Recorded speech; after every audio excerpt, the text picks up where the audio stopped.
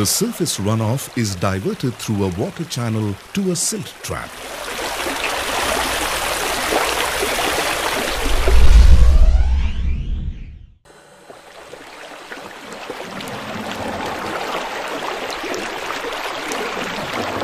Majority of the silt, leaves, dust and debris settles in the silt trap.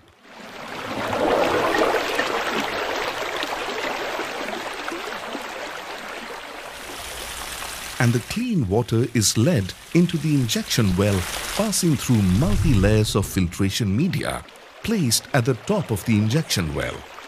The runoff water is accommodated in a specially designed storage well, which creates a well-defined water column, injecting large quantities of water into the deeper layers of the semi-impervious soil strata through the non-clogging V-wire screens attached to the specifically designed percolator pipe, placed to a depth of 30 meters below the ground.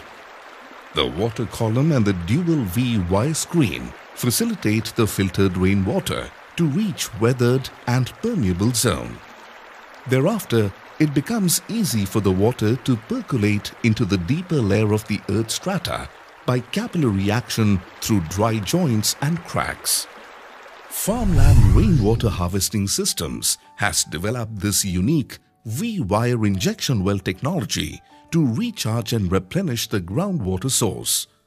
This technology has found wide acceptance both in public and private sectors because of its quick success rate to replenish the dried and depleting bore wells.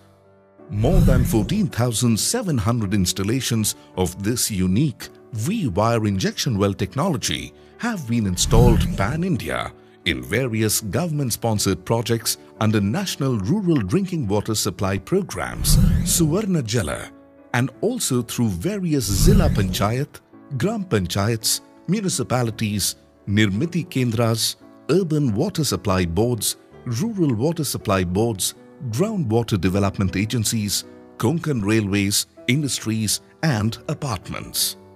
This technology not only helps in replenishing the groundwater source, but also tremendously improves water quality through filtration and dilution effect.